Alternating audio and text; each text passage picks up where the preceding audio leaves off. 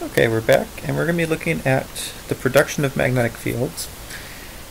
We know a little bit about Ampere's law, and that's quite a bit easier to use than what we're about to do here, which is the Biot-Savart rule for finding magnetic fields. And most importantly, in terms of concepts, is the fact that all magnetism that we know about is due to moving charges.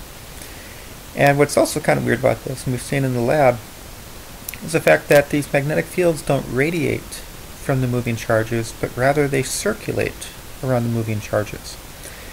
When you put compass needles around a wire that's carrying a current, those compass needles all point tangent to some circle, and that's the circulating magnetic field. So these aren't radial vectors. Now mathematically, if you want to handle these things, it really is necessary to make use of cross products. And that's exactly what the Biot-Savart law does. So what we have here is, in the box, is the main equation that we have for a single moving particle. It could be an electron, a proton, anything with charge. And when it moves, it produces this magnetic field that circulates. So that cross product, the velocity cross r hat, is the mathematical way to handle circulations. So the case we're going to outline here is how to use Biot-Savart on a straight wire that has ends, so like a real wire, go figure. It's not an infinitely long one. So the two ends are negative A and A, okay, and we're just looking for the magnetic field on the bisecting axis. We need that symmetry to keep this calculation doable, easy enough where we can just do it by ourselves. And we also need to make one small modification to this boxed equation for a point charge.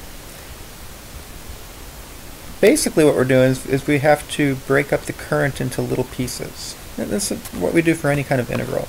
You have to break something up into pieces and then add up all those little pieces. So this dl that I have drawn on the picture is just a little segment of the wire, a little segment of the current. And that segment is a certain distance away from the point on the axis that we're looking at. So there's our r. And from the triangle here, that's just going to be the square root of x squared plus y squared. Okay. Now, when we look at this Biot-Savart equation, we've got this cross product, the current crossed with the r hat. Now what is r hat? Well, in this case, we're saying that the current has a direction going up. That's our first vector. R hat points from the current element down to where we're trying to find the B field. So it's actually pointing along, down along this radius line here. That's our r hat. Okay.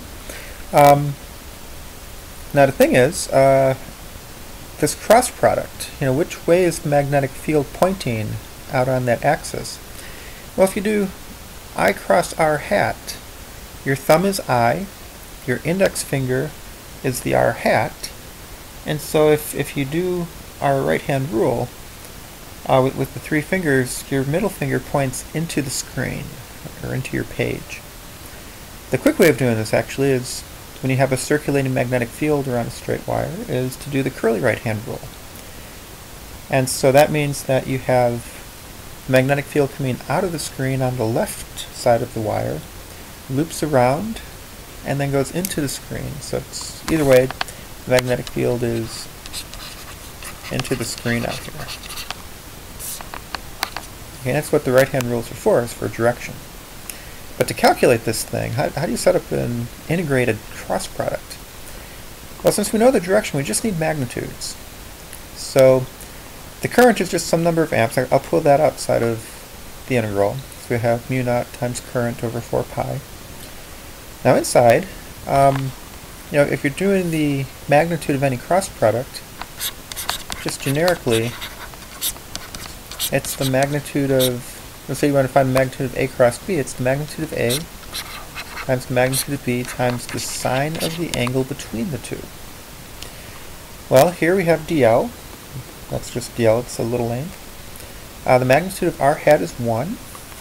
And then we need the sine of the angle between those two. So basically we need the sine of this angle here. That's our theta. And that's all over r squared, which is x squared plus y squared. So from our triangle, the sine of that angle is opposite over hypotenuse, so it's x over r. So that leaves us with this expression. And note that y is the variable. That's what changes as you go from segment to segment. So we need our bounds on integral going from negative a up to a, from one end to the other end of the wire. And honestly, I didn't do this myself. I looked it up in the back of the book in an integral table. Some people might plug it into their Inspire, others might do like a trig substitution, but in the end, when you evaluate this integral, you get what's here in the box. Okay.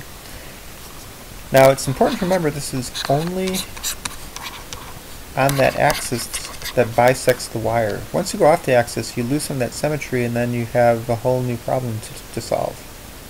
And nowadays engineers just plug that into a computer.